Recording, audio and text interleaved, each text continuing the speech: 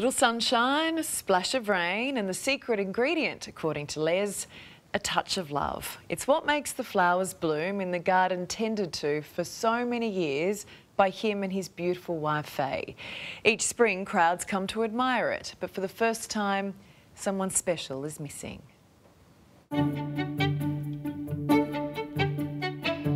Les's garden is a love story.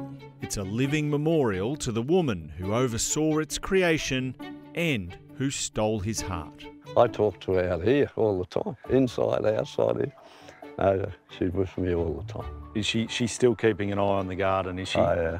Faye and Les Steffson were married for 65 years, and this stunning garden was their pride and joy. I'm Faye and this is Les and this is our garden. We love showing our garden off to people, hearing their comment, and they'll say it to you sometimes, so I'll see you again next year. Toowoomba's annual Carnival of Flowers attracts tens of thousands of visitors from around Australia and the world to view the stunning floral displays. Each year, Les and Faye's place has been among the prize-winning gardens, but this year's competition is the first time Les has done it alone. Sadly, 91-year-old Faye passed away last October after a fall. She died in his arms. What's it been like this year, not having Faye around to keep an eye on things? I miss her terribly. She's a wonderful person.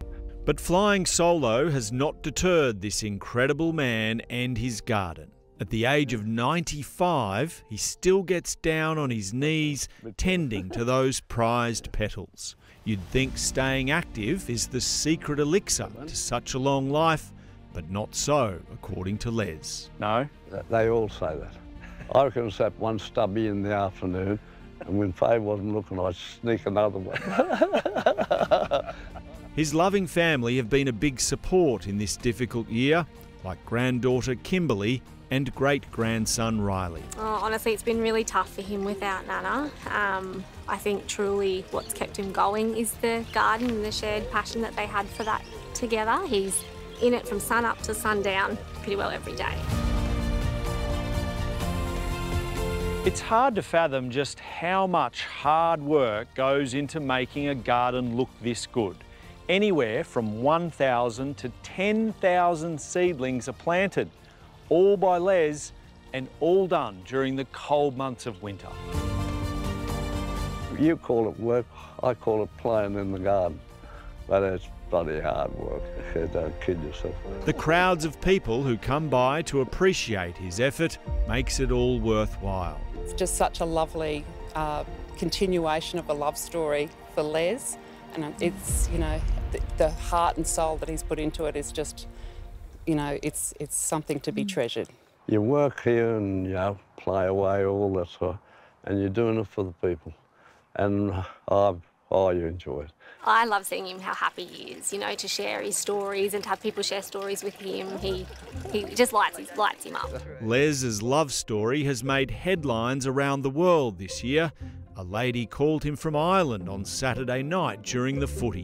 What was she ringing up for? What did she want? Well, if you can understand an Irish, I quite love her. She was, I said, look, lady, my Cowboys just got beaten in the football, and I said, no, I'm so tired.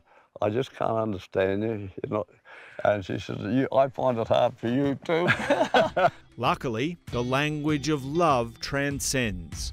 There's even a lover's statue in one corner of the garden. I was married for 65 years. We never argued. Never argued? No. What's the secret to that? Oh, I don't know. It's we didn't argue much. You know, we're great mates. And that's on a headstone right now. My favourite mate. Yeah. What a beautiful love story, hun. Les's garden in Toowoomba remains open to the public until next weekend. I'm sure he'd love to see you for a chat.